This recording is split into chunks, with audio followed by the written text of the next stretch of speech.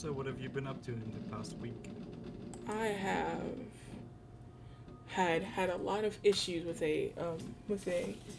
um a party of mine. A party? Mm-hmm. Issues with a party? A D&D party, yes. Planning or? One that I'm in. Okay. Sorry, I sort of didn't figure it out. I thought you were like partying at a party. God, no. Okay. Well, do you want to talk about it? Or? I can. I'll talk about it in like the first 5 minutes. So I know none of them motherfuckers watch this shit. Slideshow start. Okay. I essentially. It is like essentially what is happening is like. Hold up, I gotta get everything started. Everything's not loading. But why? There it is. Okay, it's now loading. Thank God. Nice. How's everyone doing? I'm okay. Yeah. I could be better. Yeah.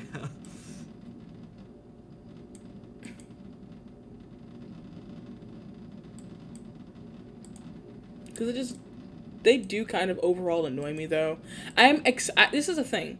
It's not everyone. It's 2 people, but the 2 people in the group that everyone adores is the one that annoys me. Okay, I get that. What's going on? What's happening? So, case in point, I have 3 more minutes left. Case in point, the group, essentially, you've played with Regan Navira before. Yep.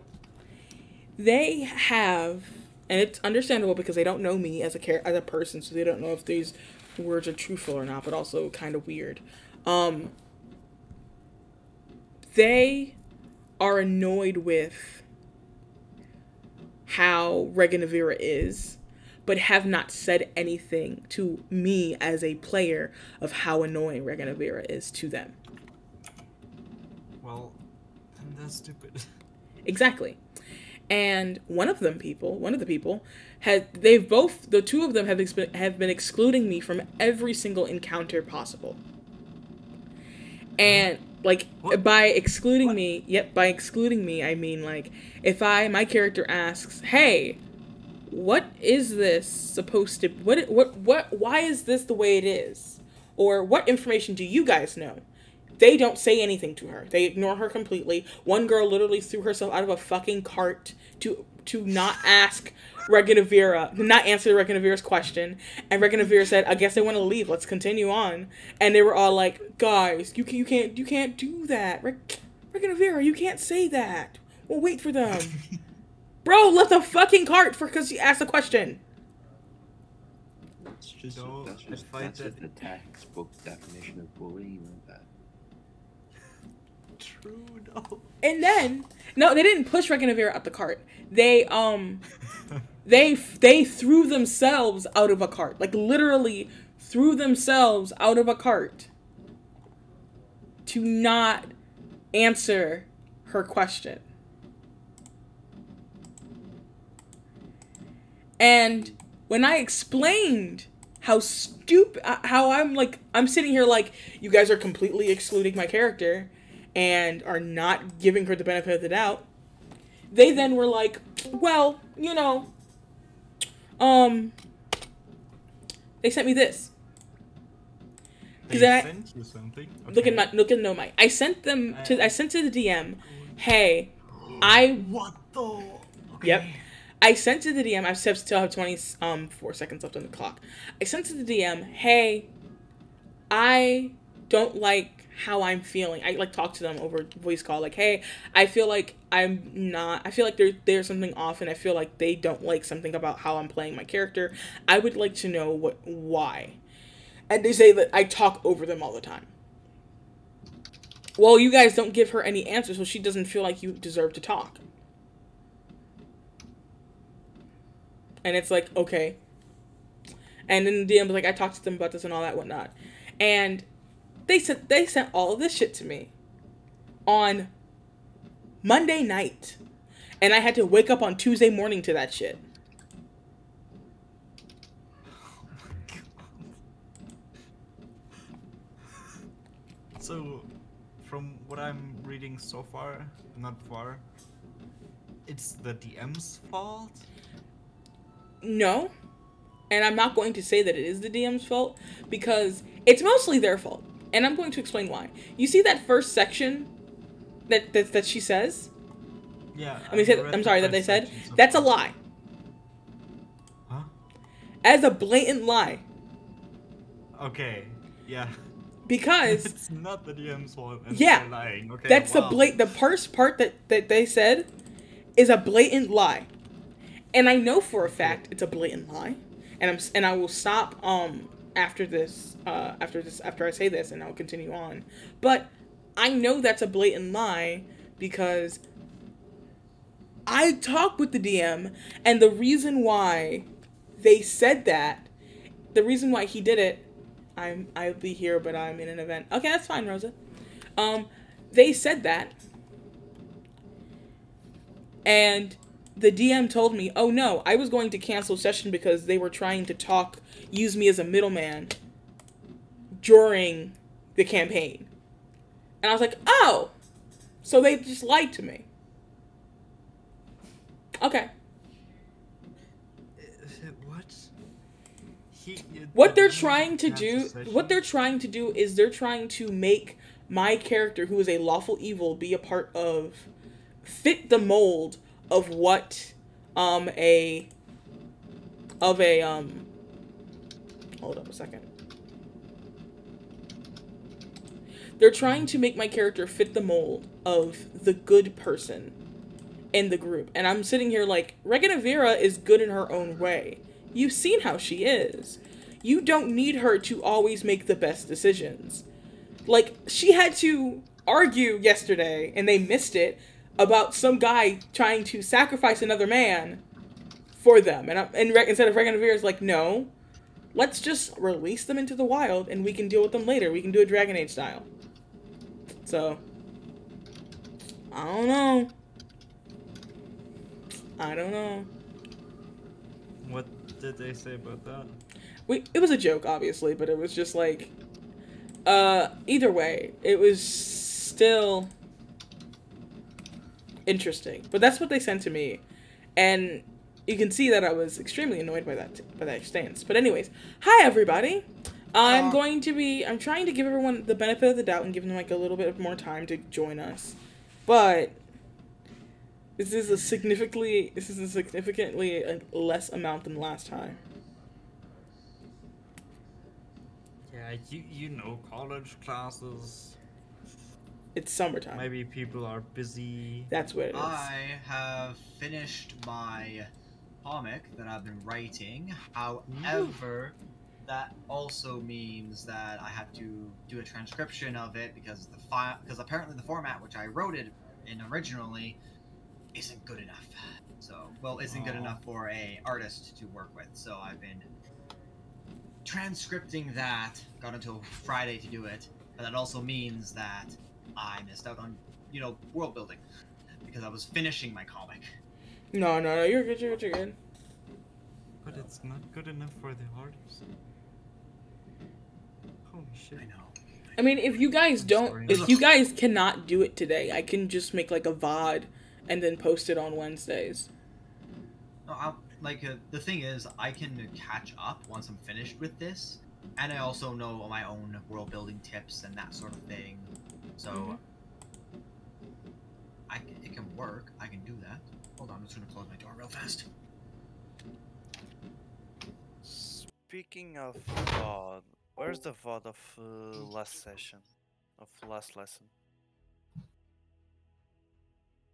Yeah, Regina, where's the VOD?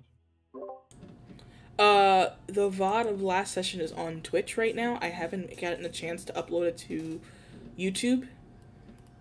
Okay. Because I have been tired. And yeah, all good. Since this entire thing happened, I've not been in the best headspace whatsoever. Understandable. Yeah. I'll explain more about it after session because I do want to explain it a bit because it does irk me and I Yeah. do want I opinions only about caught, yeah, I only caught like the last half of it, but I don't know what went on. it. Read the thing I sent in No Mic channel. All right, I have that muted. The pic. Urbanization Yeah, no. of society, or the picture? Look at the picture. Read the picture, and that's will give you a context on what the thing is. And I'm giving everyone about like 5 or so more minutes to come in, so we can just talk about it for a little bit. Yeah. Fine. Can't find. I'm not talking about it too much because I don't want to. By the So way, this is one of your players that is talking to you? No, One this of your is fellow players. Player to yeah, player. one of my fellow players. Yeah, Yeah, player to player. Yeah. player to player.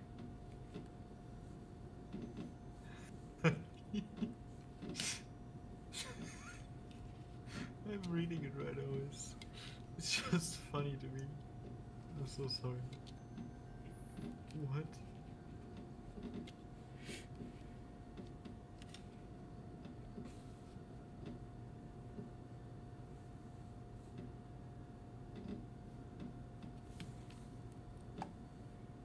It's a game that you were playing before, or This is the game I'm currently playing in right now. yeah, and you just joined in, or have you been playing with these guys for quite some time? Like about like 2 months or so, but that's it. Okay, so you've been playing with them for a few sessions. Yeah, a couple sessions. Yeah, about 10 or so sessions. Yeah. So essentially, what I'm reading is this player is role playing his character to be against forms of discouragement, verbal, blah, blah, blah, blah, Yes. is discouraged at verbal discouragement and abuse and that sort of thing, and he's asking you out of character to calm it down. Yes. Okay, and something that I'm seeing is that he's been trying to talk to they've been talking to the DM about it and being like, "Hey, I'm not having a fun time anymore." So the DM is basically telling them to shut the fuck up, and is that what I'm understanding? Yes and no. There's more context, and I want to explain that context after session, but I will explain a lot more after because it is a very. This situation has been happening for the past 3 weeks, and the final straw happened this like 2 sessions ago. Because it sounds very toxic right now. Yes, very much so. Sounds very toxic in the DM's form. Is the person in the screenshot the same person who jumped out of the cart to avoid answering a question? No, that was their friend. The person who did do that sent me, I didn't know I was excluding you, I feel so bad. This person had balls. This person had some level of balls to try to talk to me and entailed and because of it had just the stupidest essay of all time. By the way, just to give you context, Spartan, this is in the context of the character I'm playing as is Reganavira. Yes, and I've played with Reganavira once before, or is that in the Bells and Hells as well? Yes. Okay, so I've played with her a Yes. few times now. Yes. Both. Yeah. You have DM'd Reganavira, and you have also played with Reganavira. Yep. No, I haven't. Noki has, yes. Yes. Noki has played with and DM'd And I her. love the idea though. Vera was an interesting Of what? player. Of what, Noki? Of your character. Oh, okay. I like her. Yeah. And I like the her, and journey I like she's been through already. Brise's. I like how Brise is interacting with her in Bells Hell sessions. Yeah. Like, the entire point of her character, I don't want to get too, okay, I can't get too deep Yeah, into you don't it. want to get too. But I'll explain after Yeah, session. yeah. I'll explain after this. But Yeah. How about we the are start? 14 minutes in. Sorry, guys, for the first 14 minutes. Just a lot of shit Wow, has it been sounds happening like in my ADHD or life. something. Yeah, a lot of shit has Sounds been like happening in my we're all life this ADHD or week. something. And, yeah. So, Well, sorry. So, I apologize for pushing this a little bit further along than it already was, but I mean, what exactly is going on? Like, You probably already explained a bunch of it, but like, I'm a little confused right now. Oh, this is something from my personal life, but I don't mind sharing it because it's my D&D life, and usually shit that I deal with D&D, I like sharing my experiences so that other people can understand the experiences that I go through and experiences in general that are there. And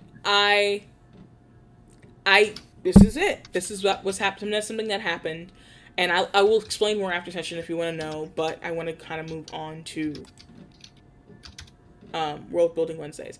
If everybody can look on stream or look in the chat, you can see some things. This week we're learning about urbanization of society. I kind of want to change that a little bit, and we're kind of learning about urbanization and other aspects of. We're learning about urbanization and other aspects of culture as a whole today. Because I did some thinking over the week, along with my shit that was going on, and I realized that urbanization is a good thing to learn about, but it should not be the focal point of the lesson of this week, of this part of the culture. Because, and I think I even have a slide here, I can go.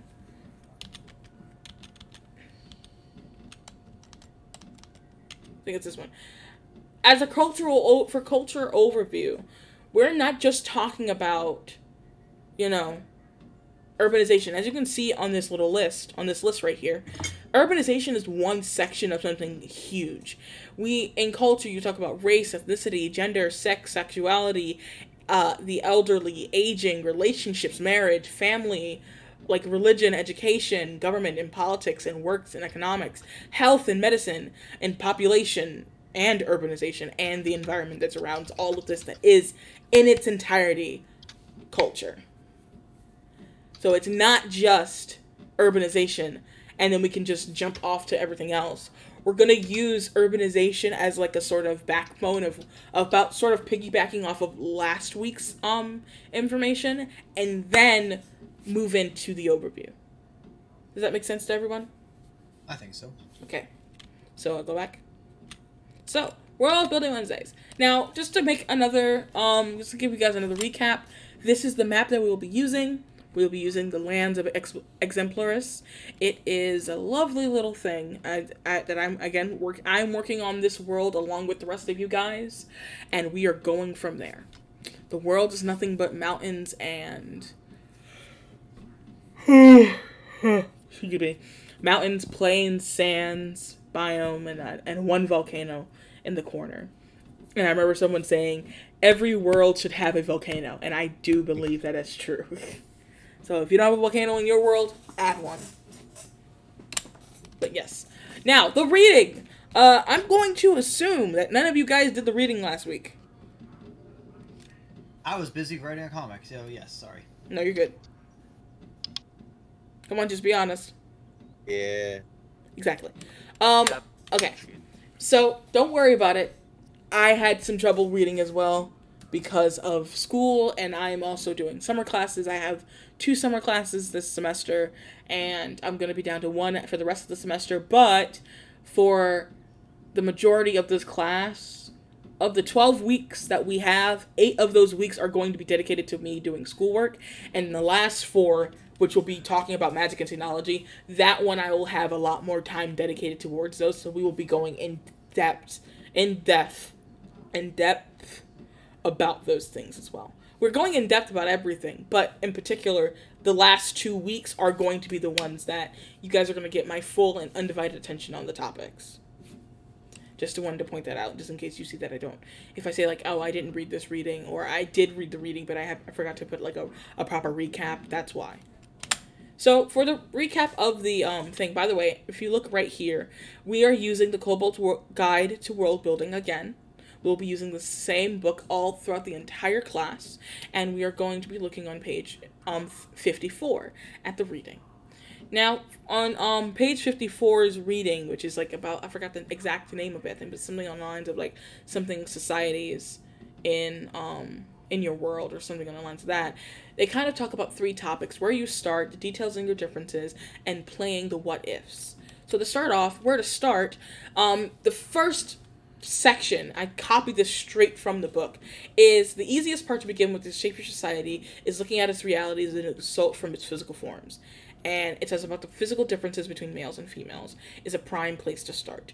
And it goes deeper into how, like, gender and how, like, the life stages are a big part of that part as well. And I even sort of mentioned that in the beginning when I was talking about the overview of what culture is. We mentioned how aging and the elderly is a big part of your culture. Like, how in... Now, you gotta take this again with a grain of salt, because it's just coming off the top of my head. Like how in Asia, they value their elderly more. They respect their elderly a lot more than it does in Western cultures. At least in Eastern cultures, a lot of Eastern cultures respect their elders a lot more than Western cultures. If that makes any sense. It does. Okay. Now, an example of culture, which is something that I'm going to be stealing myself because I love it. I always love the magicians and the like the secret societies, and it kind of gives you explanation of how, like, there's like a hidden valley of a sisterhood that, like, has children, and they see if there's children can become like magical energy, and so on and so forth. And that was one of the really good examples that I just wanted to put in here because I thought that it was like a really good explanation of how you can make a little subculture inside your world. Also, I don't think that I even mentioned this in last week, but culture and subculture are two different things, because I do remember that some of you guys did ask when it was related to language if different cultures have different languages or different races have different cultures. From my perspective, in D&D, it seems like culture is race-based and not regional-based. But you can decide whether or not those cultures are racially based or cultural based, or a mixture of both. Because it's like how in America, you can have, I'm going to use Pennsylvania, for example. You can have everyone in Pennsylvania have a certain culture, like, I don't know, eating cheesesteaks. Sure. You can have that thing of all of them like eating cheesesteaks, and they like calling their subs up there, their sandwiches up there, hoagies. But you can also have it where a little pocket of that area in Philadelphia is Hispanic, and that's where I grew up, in this very small pocket dimension that is full of Hispanics and African Americans and Afro-Latinas in Philadelphia. So that little subculture is, as how it is you have the culture of Philadelphia, but you also have that subculture of people in Philadelphia that are Afro-Latina and Latina. So, yes. So, playing the what if. Challenging yourself to create sorts of societies and worlds that isn't that difficult. In the classic what if game of science fiction, there are plenty of books and websites that offer descriptions of real and curious phenomena, which is a great starting point for these kinds of things. When you're giving yourself, when you're telling and writing in your books the ideas for your culture, you have to ask yourself the what ifs. What if this, like my question that I asked for my entire world, which is going to be the foundation of its culture, is what if knowledge ruled the world? That's basically the question that I asked, because I'm using and revamping and changing Harry Potter's world, the wizarding world of Harry Potter. And I love Harry Potter. Don't get me wrong. It is a series that I grew up with. It's something that I'm always dealing with, and it's been a part of my life for a long time. But I'm aware that in the book of Harry Potter and the wizarding world itself, the world building itself is kind of bad. And they also asked the question. The original thing that they ask is, what if wizards lived amongst us, but the rest of us, but non-magical creatures did not know that wizards existed? And that's the basic question of the wizarding world. And you see how their entire culture and all their things come together. But they don't really have those good questions, and they don't really have that question answered. if we didn't know about the Wizarding World, how does it stay so secret over the time? Like, they had one thing, they had like a thing in Fantastic Beasts, I believe, that was like, oh yeah, you can like wipe away memories with like rain or something like that, or some mixture potion thing of rain.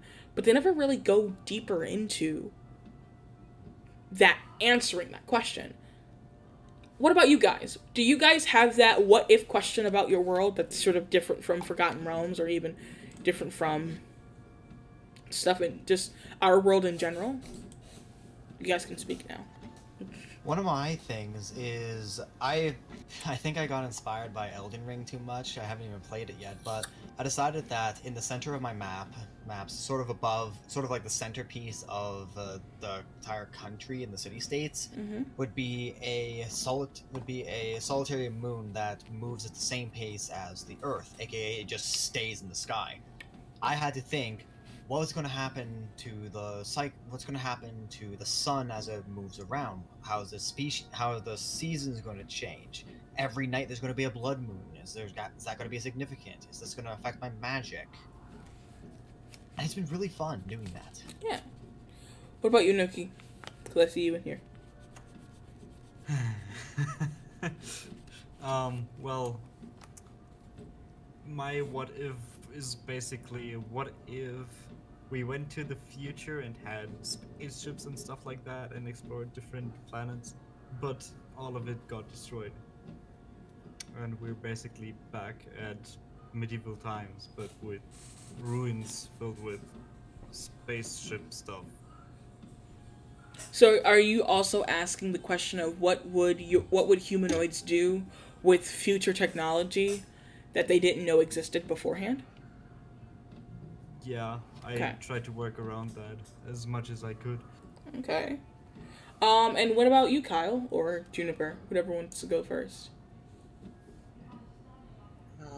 I suppose for my world, my question is generally like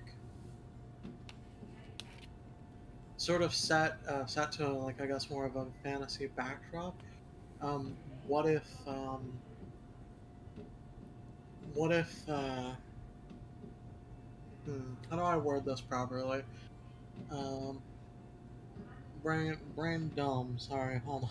You're good.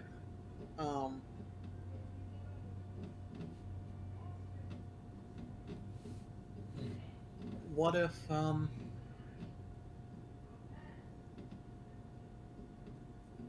the Aztecs became an empire the size of like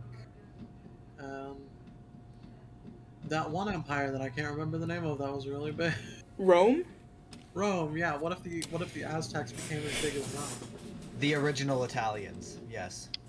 Mm-hmm. Yeah. That's actually a pretty good question.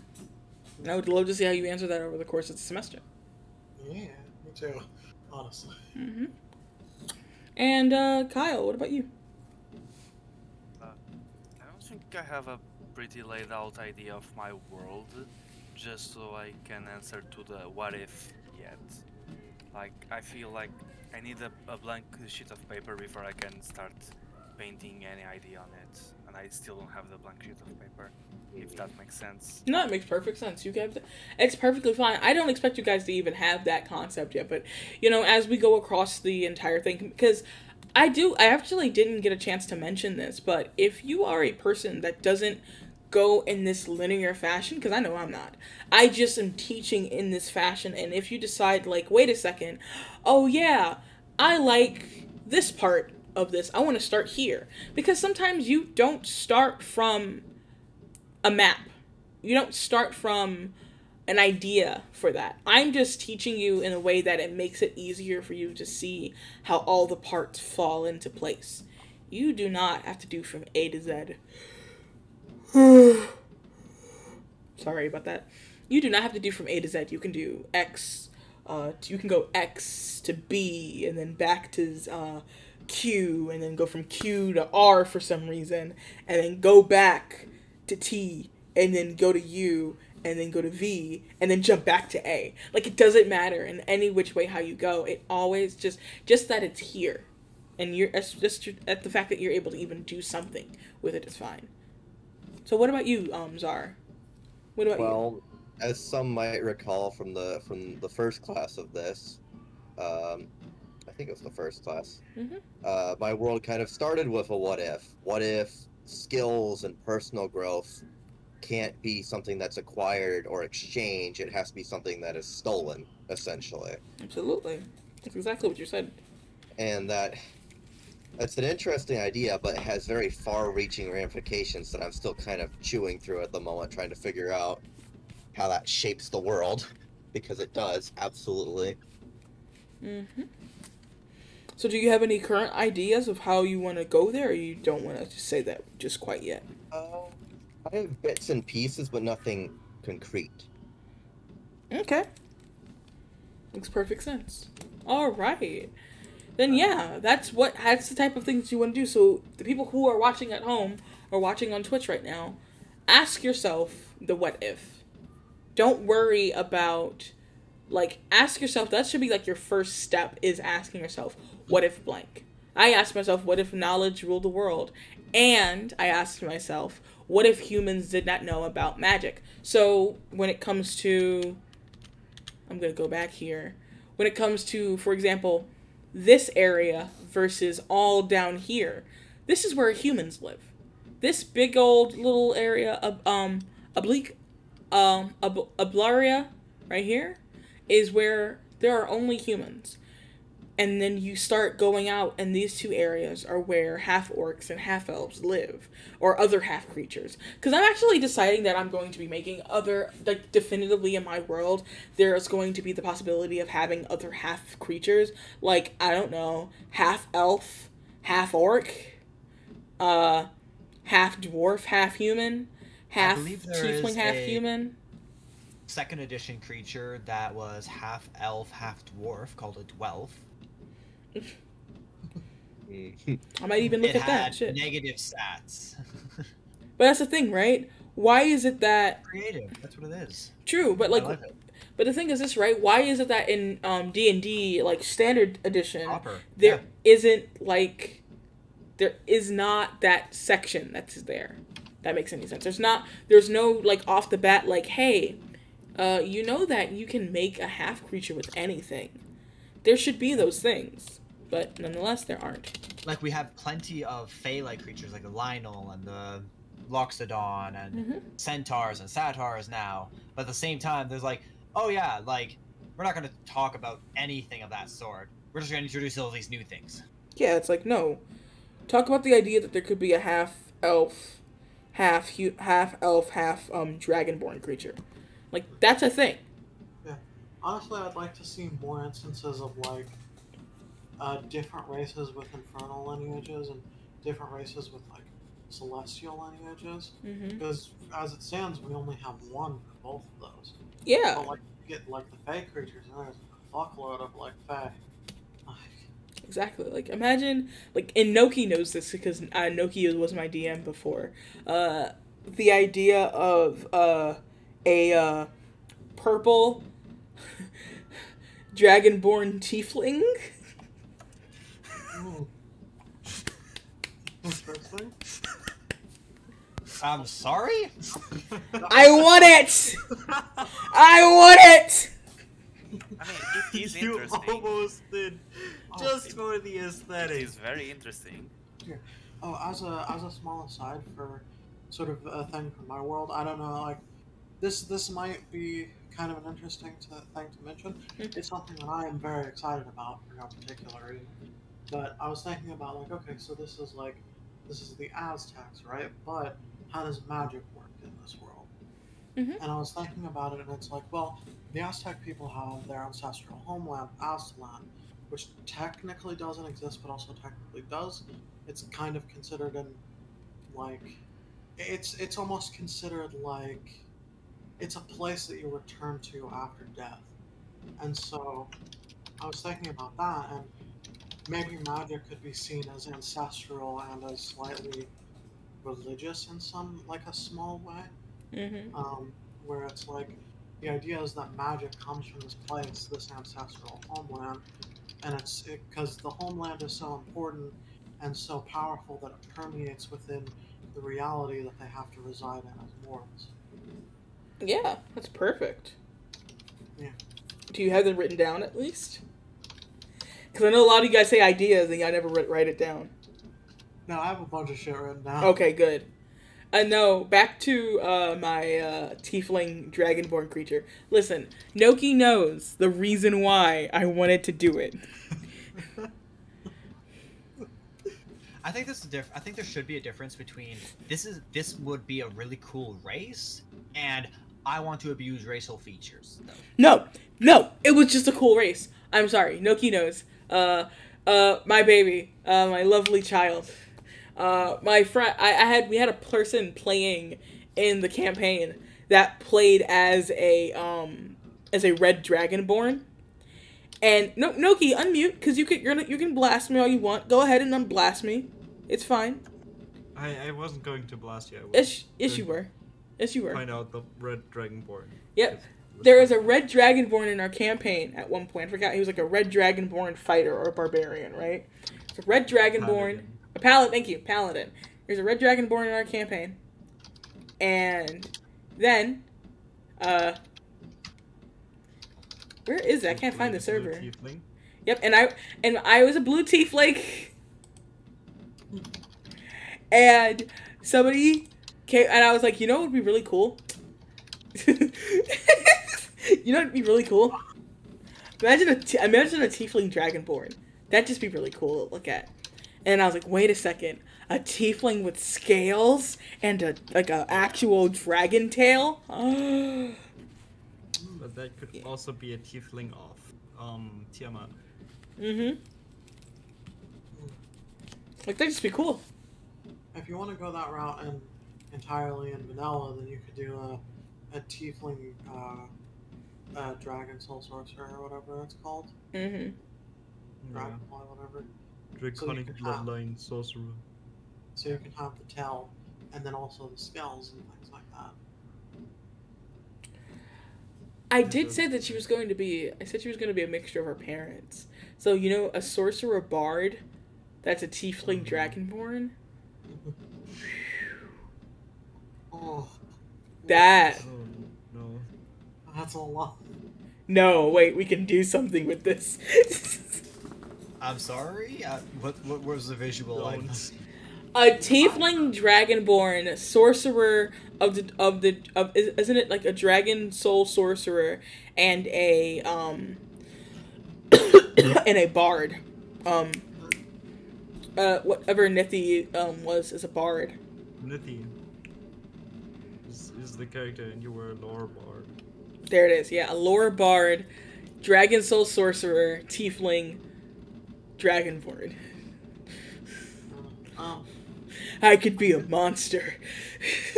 I mean, Timothy is still part of my world. Oh yeah, I'm gonna bring him back at some point. Yeah. He exists in this world, and he's going to be part of this world. So yes, Timothy, the half elf absurdist thing. Actually no, he is a warlock, wizard, cleric, bard. Did Timothy Cleric take one bard. level of each Multi-class, single yeah. class? Huh? Did Not Timothy every take class. one level of each single class? Of No, all magic classes. all magic classes because man. his mom.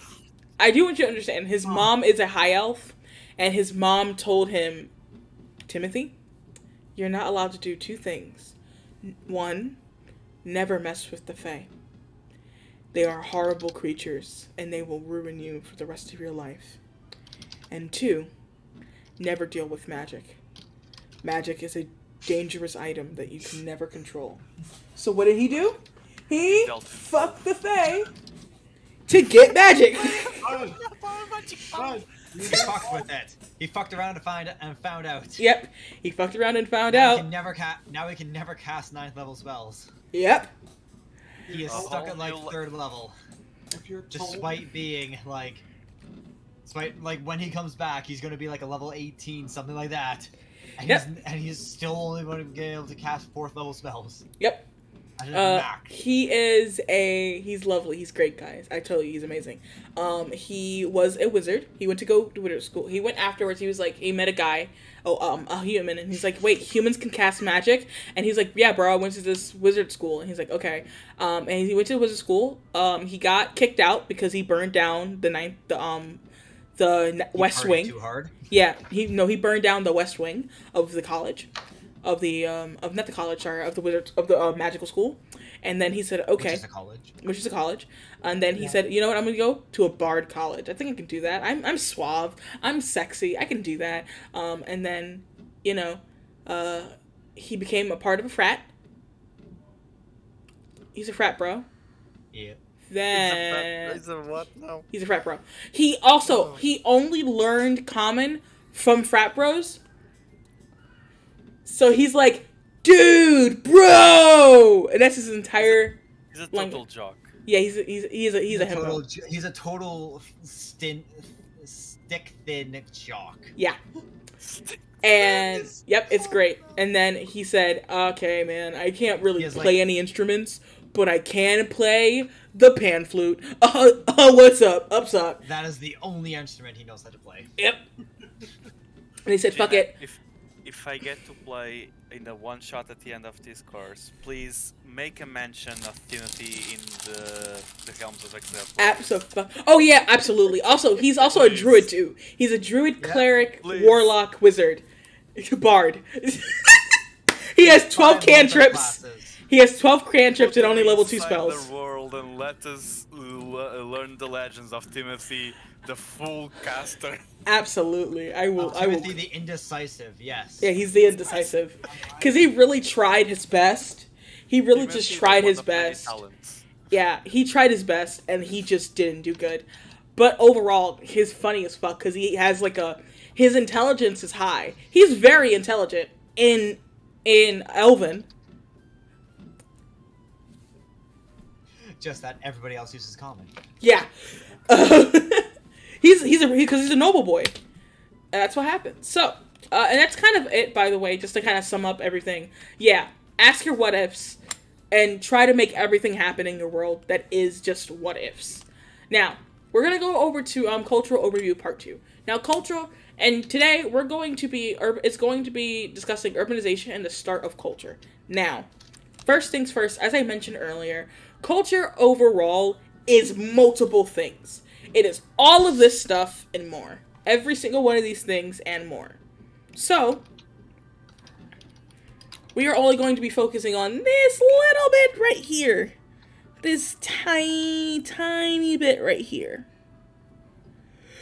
Which one? I'm still watching the stream. I don't see it yet. Urbanization. Okay. A little bit right here. And with that, what we will be doing is, well, discussing what exactly urbanization is. Now, what is urbanization? Urbanization is the development of human civilizations that is supported by a large number of people who live in a sparsely populated rural area, and then you go from this rural area to urban areas. So it's the transition of going from rural setups to urban. So one good example is this lovely thing. So we have this graph, and I got this graph off of one of the resources documents that we have in this part. Now, I realized I'm going to cut this section short because the part that I wanted to talk about with a person is not here because they are doing college right now. They're taking tests still because they're in a completely different part of the world than we are. So, next session, when we talk about race, I'll begin that discussion talking about NPCs. And yes, Timothy will become an NPC of my world. Yay! I want to punch him in the face again. Why? He's done nothing wrong. Because he is that chaotic. I had him for that. Like, I did a one shot, and I was like, "Hey guys, make a level have a level 8 character. I need to kill it. I need to prove to you how evil my BBEG is." I didn't kill a single person until the end because I was targeting Timothy. I was targeting him. And I'm like, what the fuck? That's what you do, right? That's what you gotta do. He just doesn't die. He just said die. No, die. You have to make a character that the DM who's trying to kill everyone will particularly focus on, and make sure that that character is unkillable. No, it wasn't even the fact that he was unkillable. He was just really suave. So when they were like, you're gonna be with us, he's like, wait, how much do you get paid? Yeah, literally that. And now he's a part of the anti-magic cult that is going to be facing off against the facing off against her other character, Marzenia, at some point in time in the future. Yep. So she's literally going to have to fight herself. Literally. I'm Yep. looking forward to that. I'm very excited about that because my character's gonna look at him and she's gonna be like, wait a second. Oh You're a rich shit! boy, aren't ya? You're rich! And he's gonna like, yeah. Well, one of the funniest moments of my time playing D&D is I was playing a lizard folk who was so fucking chaotic, and the DM constantly tried to kill him. And one moment I remember in particular was him getting shot in the back of the head at point blank range with a shotgun, dropping to 0 hit points, and then immediately rolling a nat 20 on my first death save. They really said you're not dying. Yeah, But- that happened several times where you just didn't die. Honestly, yeah. But this is concentric zone model.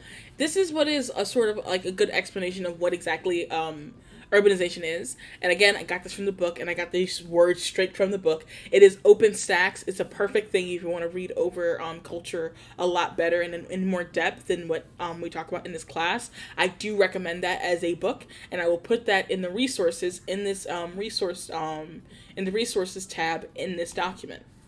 Now, in Zone A, you see that it is the heart of the city and the center of businesses and cultural district. Right here, this is, if you think about it like this is where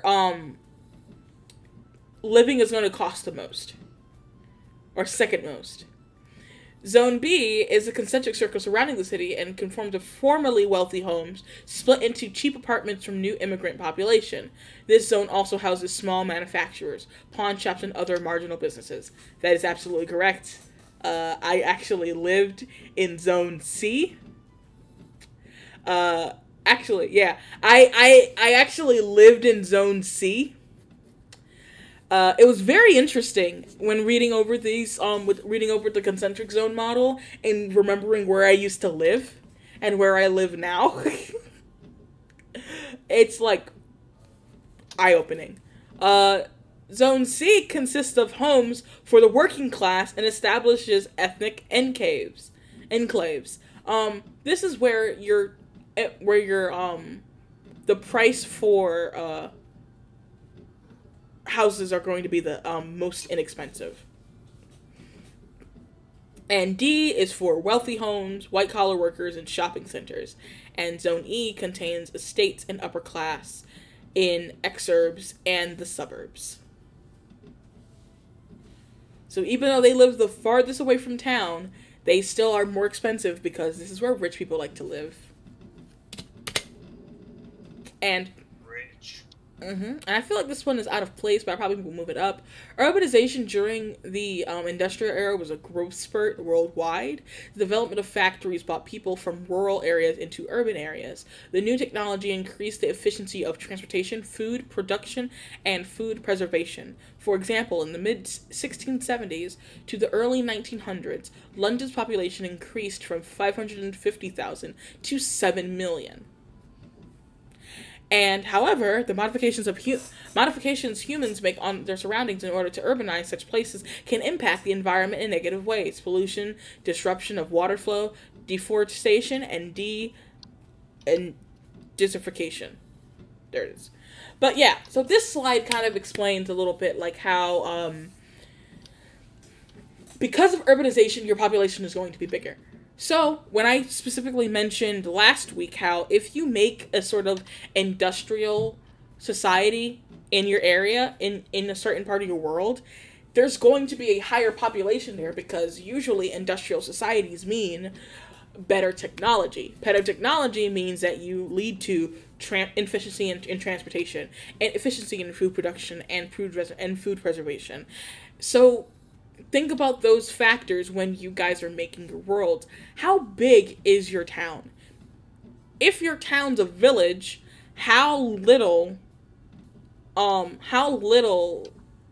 technology does that town have? I know that for my my world, and I can talk. Let me see. Hold on. Let me see something. Let me look at my. Yep, nobody's in my campaign here, so I can talk shit. Okay, in my storybook campaign, they are going to a. They are currently inside of an industrialized, not fully industrialized, but not like what is it? It's the one that's between industrial and agricultural. That one in between agricultural and industrial. They're at that type of place. But it's a lot more, there's a lot more people living in that area than you would think of the time period because of the things that they are dealing with. For example, Rumpelstiltskin has gold, and since they have gold, they can give more money and not starve their people. There are no poor people in that town, and that's surprising. It's sort of like a weird utopia. And I'm staring at the camera so that if my players do watch this, they have that piece of information. Because sometimes... Feeding it. Just palm feeding it. Just like, please, yeah. Please take the hint. And that's kind of weird. But nonetheless, let's get started! Yeah, Now, we gotta talk about stuff. Yeah, culture. I'm not gonna talk about this one this week, but I will talk about this one. So, the next 30 minutes are going to be taken into you guys looking at 4 aspects: race and language, politics and religion, magic and or technology, history and history of the world. You are going to be looking at these 4 sections and write 2 to 8 sentences about each one of the sections.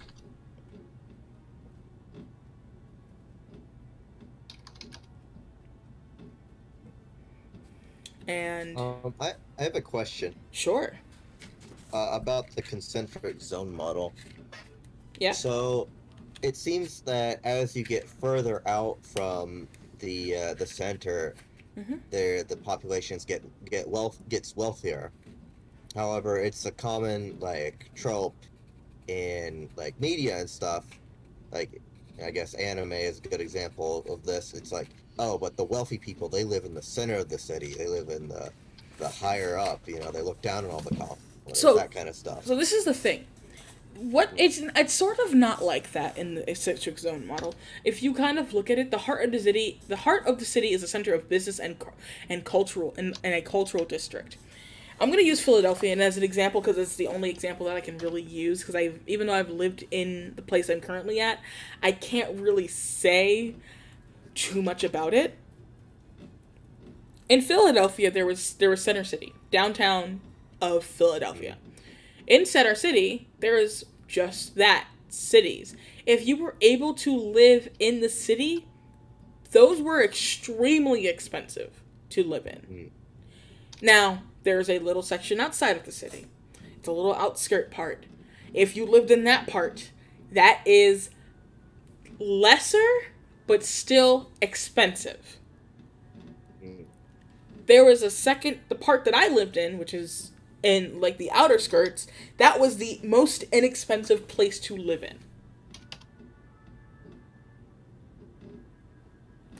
And it was the most expensive place to live in because even though it was right next to a bus stop, my mom got it in the early 90s. I'm sorry, late 90s, early 2000s. She got it like 3 to 5 years before I was born. So, that place, even though our rent didn't really go up that much, it was still pretty low. It's like the cheapest part of living in the city of Philadelphia. Now, if you went out a little bit more into like North Philly, like again, going slower and going more and more away from downtown Philadelphia, that's where the rich neighborhood. North Philly was the white people area, and was richer than our area. And that's where D is. And then the suburbs, which I've never seen before. I've never once seen suburbs in Philadelphia, because we are also, along with us being an older city, we are one of the oldest cities. Philadelphia at one point was the capital of Pennsylvania, and then it changed to Harrisburg. So, yes, the richest people live in A. The first richest live in E. The second richest live in A. The third richest live in D, and then B, and then C. So E, A, D, B, C. Does that make more sense? Sort of. It just seems counterintuitive to how the trope usually plays out. Yeah, think of it this way. The When royalty usually is in the center of like a city.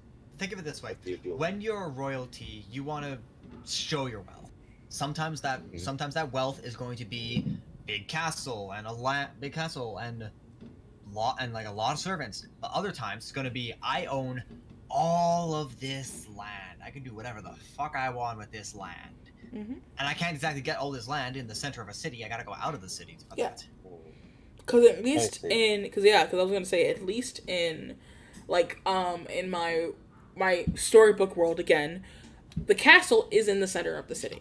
The tavern is on the outskirts, and to somewhat in the center. So it's like literally in like the C district, the C or D district of the city, where it's not too out of the outskirts, but it's also not in. The richest part of the town, where all the rich people are in the city, are behind the castle, and then everyone else lives everywhere else, and then farms. But if you want to, what you could do to help you kind of figure out how that works, and if you want to use this, because this was somewhat helpful into how you figure out how to like name your areas, you can literally just do a circle plan.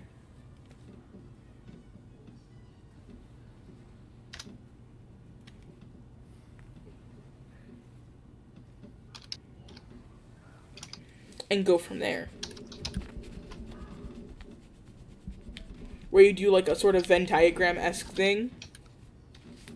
And then go from there. Alright. So, I'm going to give you all 30 minutes.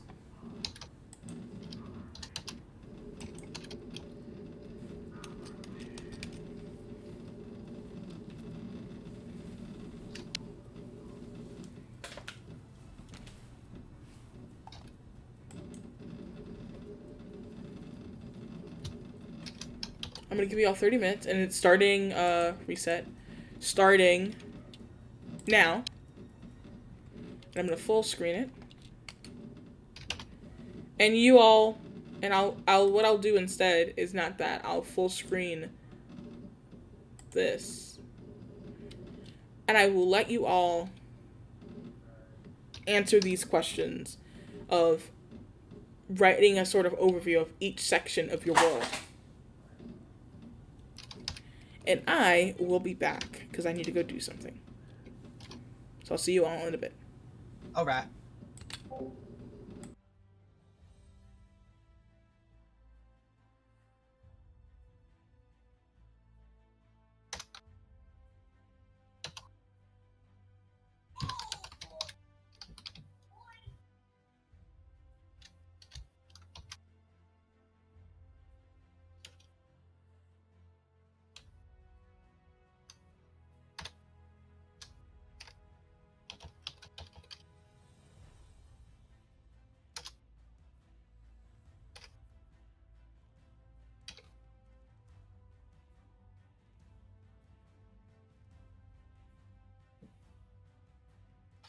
I'm just going to ask this for everybody else. Do you think that we...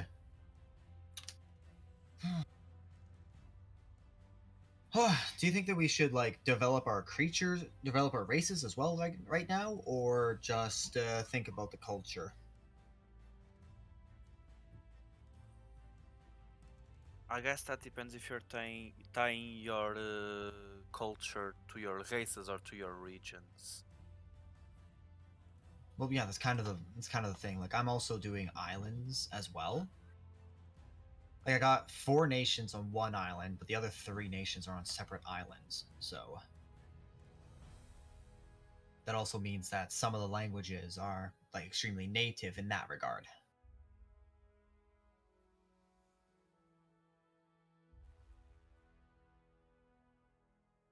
feel like I need to strengthen the creatures first.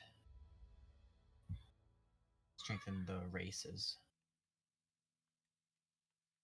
before I start looking at politics and stuff. Yet at the same time, that's next week.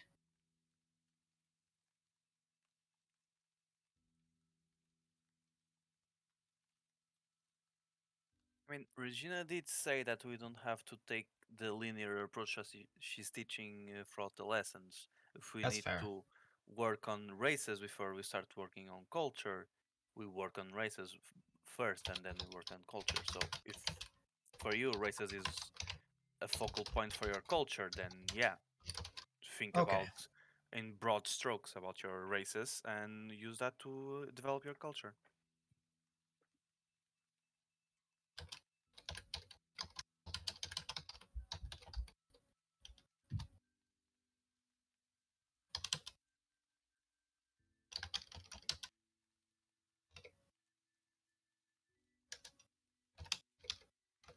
I feel like I need to open my map though.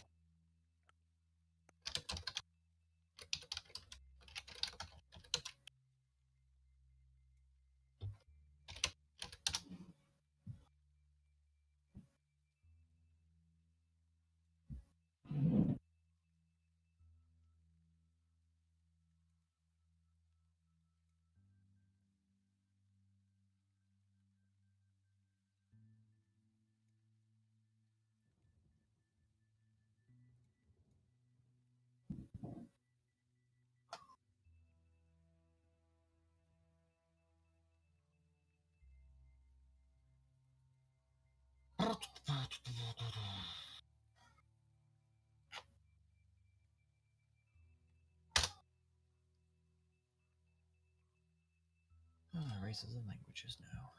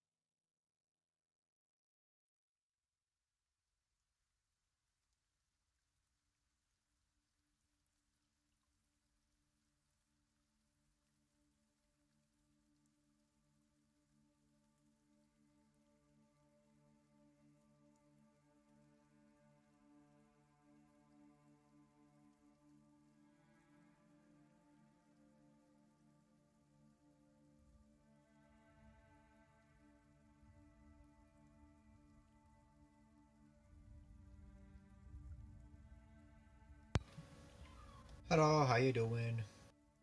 You're back. I'm drawing a blank.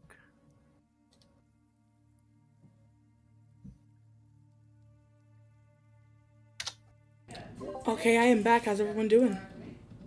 Oh, hanging in there. I'm working on creatures right now because I feel like I need to do that before I talk too much, go too in depth on culture and stuff. Fair enough. Remember, to the 8 sentences. I only want like a little snippet of it. You only need to do like a small bit of it. Well, I already filled that out then. Good. I'm expanding.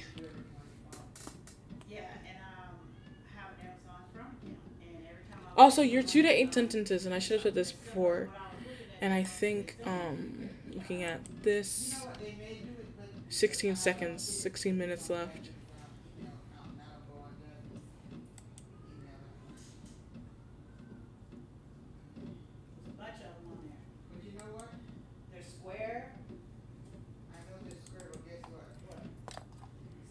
And I lost my mouse. Yay! There it is. There it is. But yeah, when you're doing this, and since it's around like the 15-minute mark, 15 minutes and like 42 seconds, when you guys are writing this, and if you guys are even almost done at some point, I highly doubt, but when you guys are writing, it doesn't have to be full sentences, it doesn't have to be a full paragraph. You can literally put bullet points. I just want you guys just to start writing something about each part, just so that you guys know about something, about each part. Yeah, some of it I'm getting a little closer because I'm like, okay, this species in particular, it only lived to be 2 years old, so I need to make sure that's written down. That's another thing too that we haven't really talked about. But what is a year? How would you? Depends on the year, I guess. Like some people's worlds are gonna be dependent on the matter of how, like, a day is going to be a moon cycle, or a day is going to be, or a year is going to be how often the harvest happens. Exactly, because when you're thinking about like medieval time, especially, calendars are calendars, but calendars aren't really that important. People used to follow the almanac, and the almanac was just there to tell you, hey, I think on this day the season's going to be this. There was no real season marker. It was just like the people when people say that, like, oh yeah, the first day of summer is like June 20th. No. That didn't exist back then. It Yeah. was a matter of like, okay, the season is changing. Here's what we need to do. Exactly. It's getting colder. Yeah. Or like It never meant. I have seen 24 winters. Yes, exactly. It was never once about whether or not dates mattered.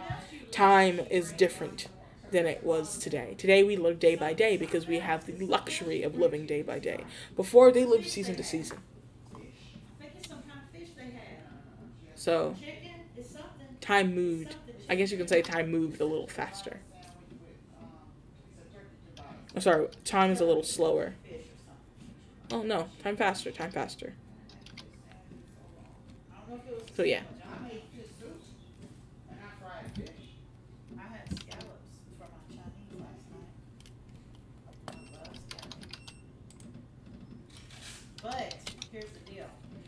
I'm gonna go I'm gonna mute myself again so that you guys don't hear my background noise. All right.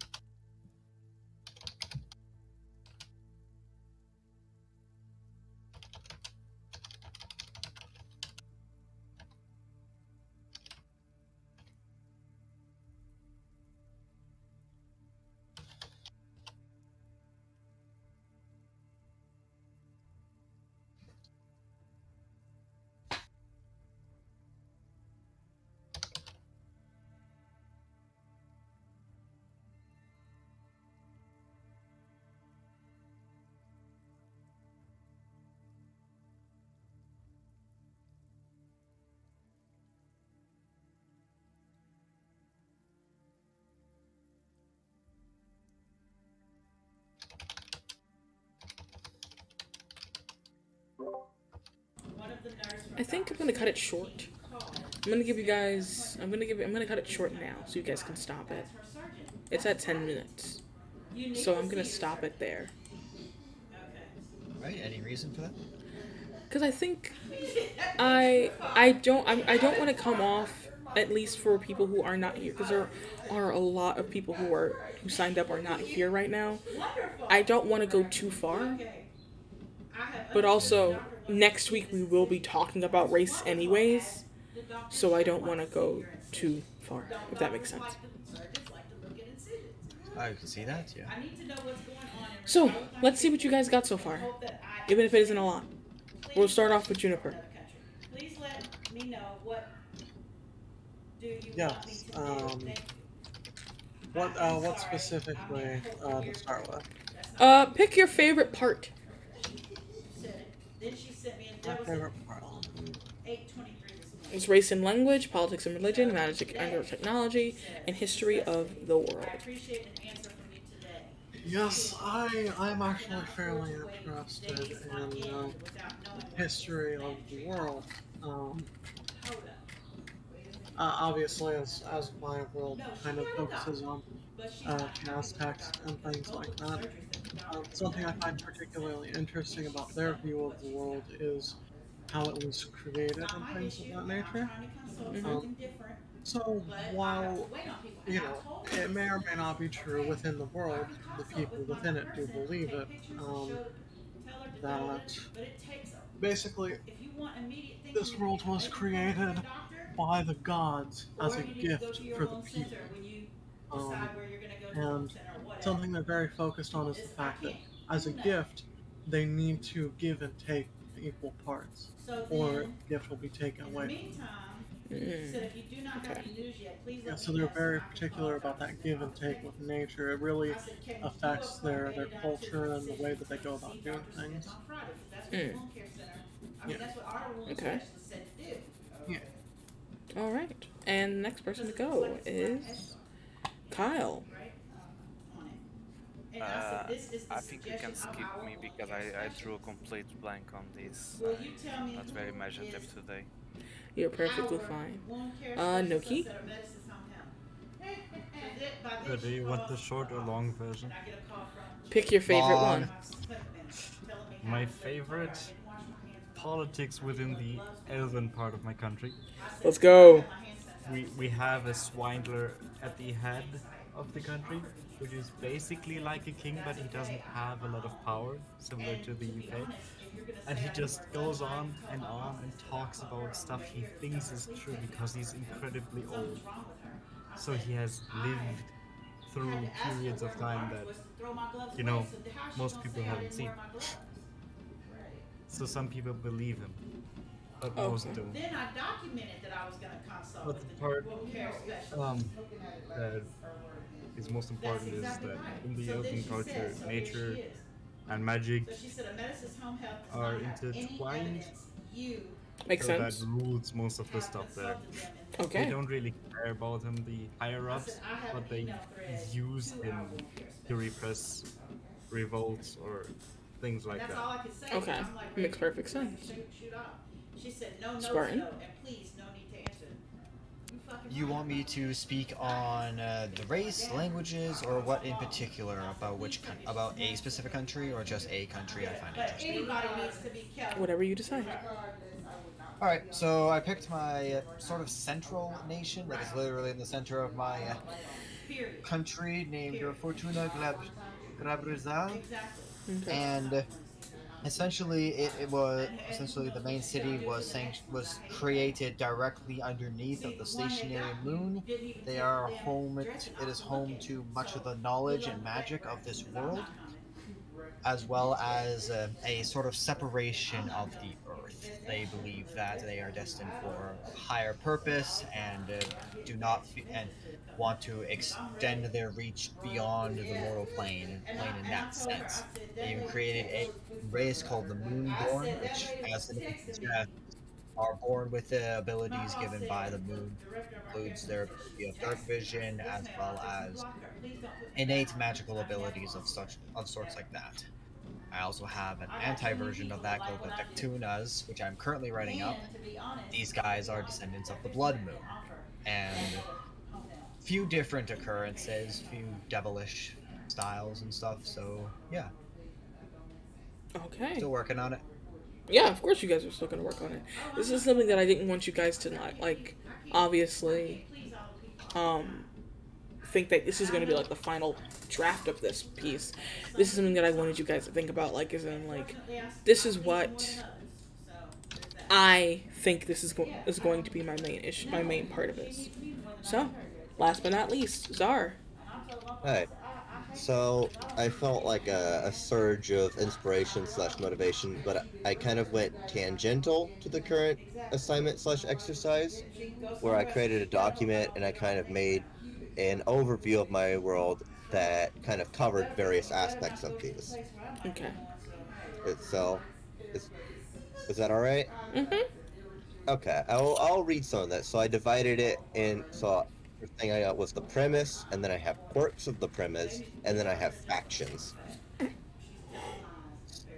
So first of all, it's not necessarily a world, but it is a region. Premise: the region has been cursed, forsaken by the gods for its sins. The gift of life, of complex motion and capability for forward progress, has been taken from the population. A great barrier placed over the land, leaving it to stagnate and rot. So this is like post-apocalyptic fantasy. Okay.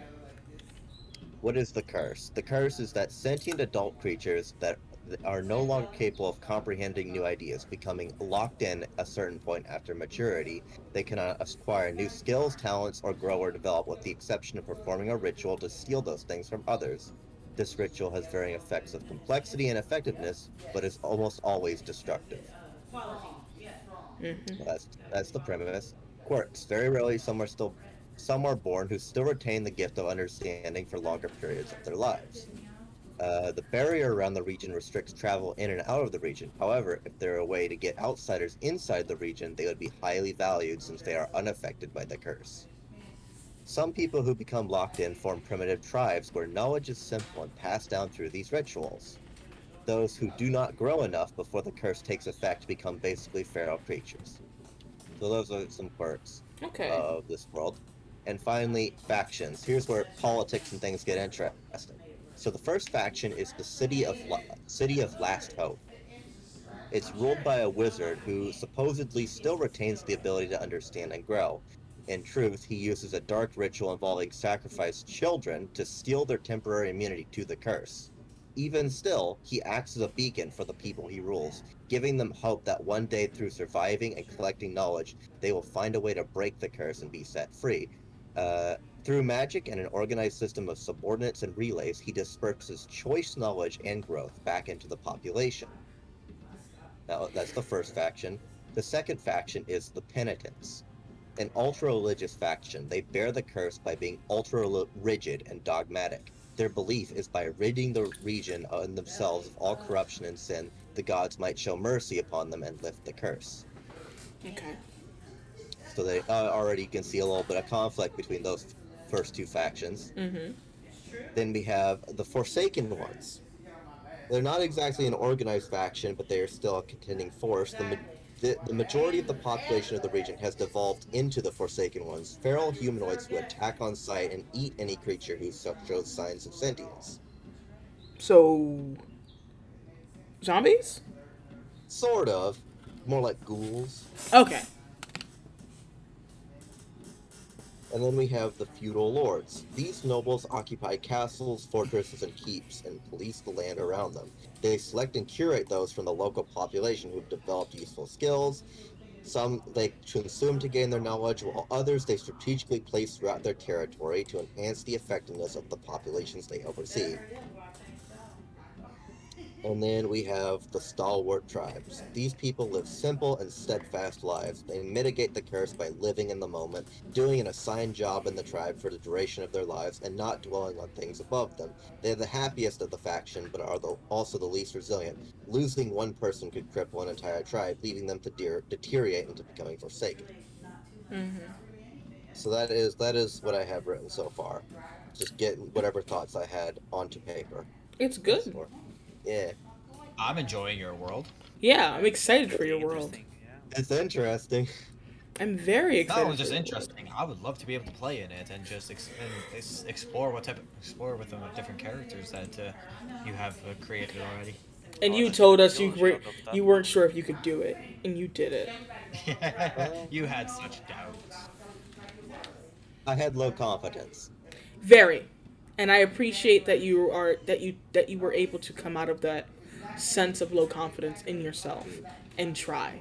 I do appreciate you immensely for that. But yeah, those were really good things. Even if some of you guys didn't have ideas, it's fine. 20 minutes is not a long time. 30 minutes is not even a long time. A whole hour, if I asked you after an hour to do it for me, you wouldn't do it the same either. It's perfectly fine.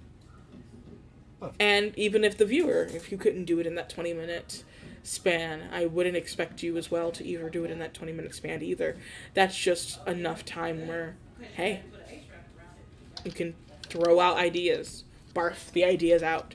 You can have a full-fledged idea of all your worlds. I already have mine. They're already in my noggin. They're in my head. And I don't really like writing out my stuff. That's why you see that if I do edit things, I do it because it's for you guys, not for myself. Yeah, I like to do that as well. Yeah. I've run into those problems. So of like, as soon in my Saturday session, essentially what is written down is canon, something I can't change, which is why I don't really write that much. Exactly. I will write like characters and that sort of thing because I'm like, okay, these guys are gonna have to meet this person again.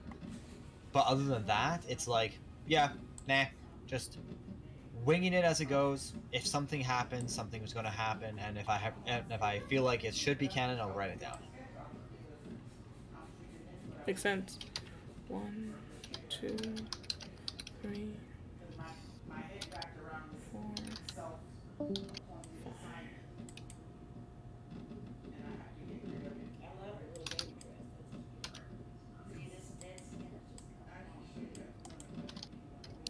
Insert above. Insert above.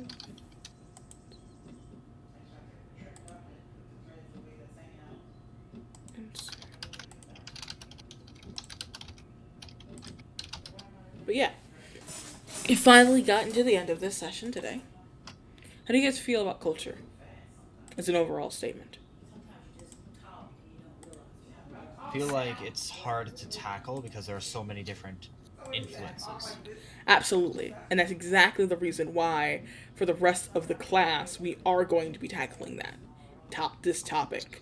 It isn't just going to be oh, look, we're going to talk about this once and one and done. No, we are talking about this topic for the entire, we only did, we're on week 3, we're on lesson 3, week 4. We haven't even tackled this at all. We're going on to week 5 and we're only then talking about races. So next week we will be talking about races. And do you guys have any extra comments, questions, or concerns before we end today's session? It was short, but it was a good resolution to it all. Today's lesson was about the urbanization, about the land and living conditions and that sort of thing. That was it. That was what this lesson was today? Yes. Okay. I just wanted to confirm that before I went off too hard. No, you're...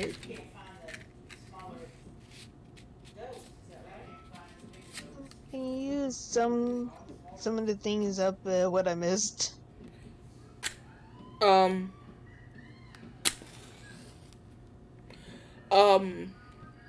Some of the things that you missed, which is everything, no offense, but you guys didn't you didn't really miss much. We kind of just discussed a little bit about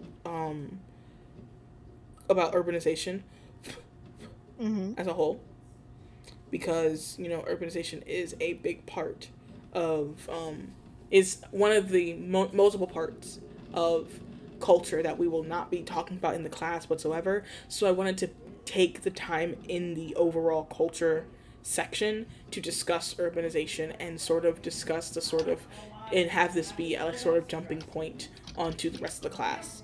So the rest of the class, we are breaking it down into 4 parts. And as I said already, the 4 parts of culture that we're going to be dealing with only are... Sorry, give me a second. I need to find it again. Are race and language, politics and religion, magic and or technology, and history of the world. Those are the only 4 parts of this class that we will be talking about. In this class, we will talk about when it comes to culture, and that is enough information to make sure that you all understand and have a fully working world for D&D. Mm-hmm. Because a lot of this stuff is already tackled in there. Like, for example, if I talk to you guys about religion, religion is a big part, but also that's kind of already done for you in D&D, because you can literally just say, well, any religion that you guys want to do. And I really actually want to try to make a Muslim tiefling. I think that would be fun. I really think that would be really awesome for me to make in the future. Muslims do indeed have demonic, demons in part of their culture. Yeah. Well, it's part of their religion, yeah. Mm-hmm. So I would really love to see if I can actually make a cleric, and I would have to talk more about it, but that follows Allah.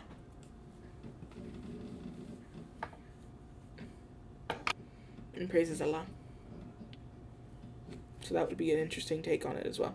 So that's the type of stuff that we kind of talked about today. But that does end it. Sorry, Rosie, I did have a little bit of content to talk about today in today's session, so I'm very sorry that you missed that. I was in the live. It was just that I had to mute the live when my mom constantly was calling me. No, you're good. I'm not trying to blame you or anything. I'm sorry if that came off that way. I'm not blaming you whatsoever. No, it didn't. Trust me, it didn't. Good. Trust me, I know a condescending tone when I hear it. Good. Thank you. So yes, that is where our session will end today. It was nice having a session today with everyone today. And next week we will be talking about, we will be getting into the aspects of race, which is going to be the best race and language, which is going to be the best part yet, because we're going to be making on stream 3 races. Are we going to be using the homebrew section of D&D Beyond, or what? How are we doing it? We are going to be using, if you all looked in your into the Excel spreadsheet that I made, and you look under race and language, there are 2 sections that we're going to be talking about. One race section, language of races, and language name, depiction of language, how does it function, and how many people speak it. And last but not least, the new races section. And that's where we're going to be in. For example, as you can already guys can see, I will be making a sun elf in my realm. Ooh. Mm-hmm. And they will be in the sand biomes. Makes sense. Yeah.